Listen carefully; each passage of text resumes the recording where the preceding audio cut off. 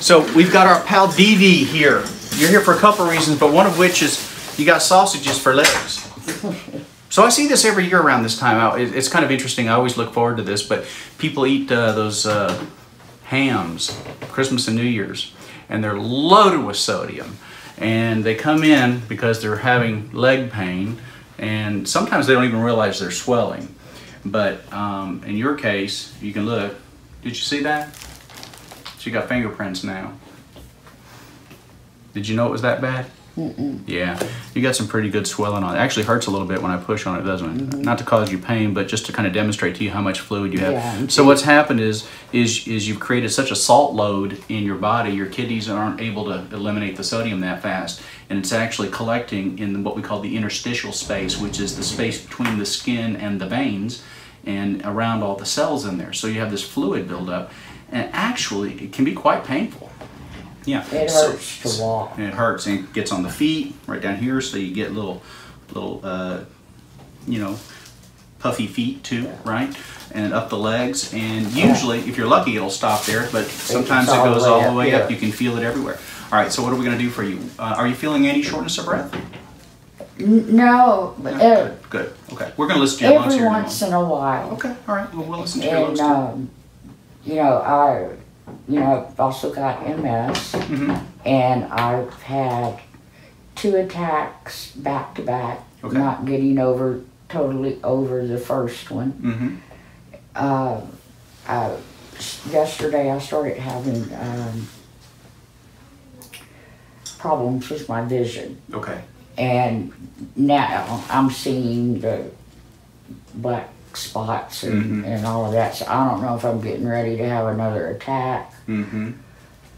And so what do you do when you're getting ready to have an attack? Do they have a medicine for you to have on hand for that, or no? Okay. All right. They usually do the Solomedrol. Mm-hmm. Yeah. Okay. So which is typically what we would do as well, is we would give you some either IV Solomedrol or we put you on oral prednisone, whichever works faster for you. The problem is when you use steroids, though, that can actually contribute to the retention of the sodium. Right. So I'm going to have to give you some diuretics to help you get rid of this fluid. Okay. Now, you know what the best way to keep MS under control is besides your medications? The way you eat. What you eat, that's right. And we know that MS is directly related to the consumption of animal proteins, especially dairy. Right. So if you'll reduce your dairy intake to nothing, you'll see an improvement in this area. I had a patient that we recently diagnosed with MS, sent her to a neurologist for confirmation of the diagnosis, and she came back about 6 weeks later, and I said, okay, now we have a confirmation on the diagnosis. The first thing I want you to do is to stop eating all animal-based foods. And she looked at me and she said, that's the same thing the neurologist said. I said, that's right, because that's correct. Because we do know the body confuses animal proteins with your own proteins in your brain, okay? And it can lead to an autoimmune response that can actually cause the MS. So we don't want that. So we want you to stop the consumption of as much of the animal products as you can, especially the dairy, okay? All right, I'm going to give you a diuretic. We're going to get this puffiness down so that you're not in pain. But let me ask you one thing. Absolutely. 8 years ago, I had a blood clot in my jugular vein. Okay. And I was, you know, you were really swollen. This is not a blood clot. Yeah, so with a blood clot, we would feel a lot more pain back here in the calf or the gastroc area and here. That's called a Homan sign. If it's present, you don't have it. And also you've got uniform peripheral edema in the lower extremities here. Okay, so unless you just had this really unusual case where you had bilateral blood clots, which you don't, okay, and in which case you would have a significantly more edema or swelling than you currently have. Okay, so that's not what's going on here. This is directly related to peripheral edema, to swelling on the legs due to your body's inability to get rid of the excess sodium that was contributed to by the ham that you Well, okay. I don't use a lot of salt when I cook. Nobody thinks they do, but if you are eating animal-based products, remember the last 3 days before they slaughter an animal for you to eat it, they feed those animals just about nothing but salts. They put on as much as 20% of their body mass in the last 72 hours of their life, and all that sodium and fluid ends up in us if we eat that, right?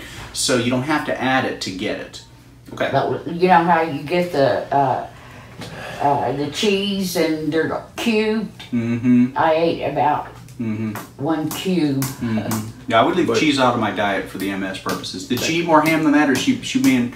Well, no, she's pretty truthful and something like that, but there's something else that's got sodium in it is causing this. Yeah, I think that there's probably something in your diet then that has more sodium in it than you think it does, and is contributing to this. Anyway, we'll take care of it for you. Just be on the lookout for high sodium foods. If you're drinking diet beverages, those are usually loaded with sodium, so you gotta watch out for that. I don't drink diet. Good. You drink the real stuff? Yes. All right. Well, Happy New Year, Dee Dee. Thank you for sharing your story with us. No, Happy New Year to you. Tell us something.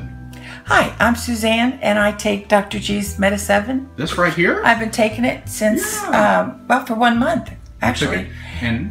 And I really enjoy it because it activates my life, just like it says. I have lots of energy. You do have more energy. And, yes, a lot more energy. And you're taking it as part of a weight loss program, right? Yes. Okay, and now we have lost some weight, but we're not going to attribute all of that to the Meta7 because we use something else to help. But the good thing is while you're losing weight, you still have lots of energy. Yeah.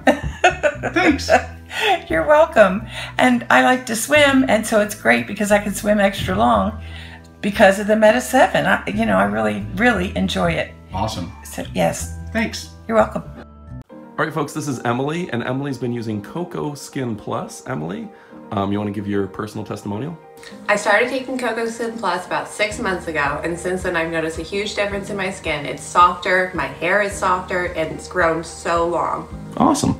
I highly recommend it. I've definitely noticed a difference. It's definitely helped my hair feel better, my skin feel better, and you can pick it up on Amazon. All right, check out Cocoa Skin Plus on m7amazon.com. Available, and it was designed by Dr. John Gilmore. Thanks.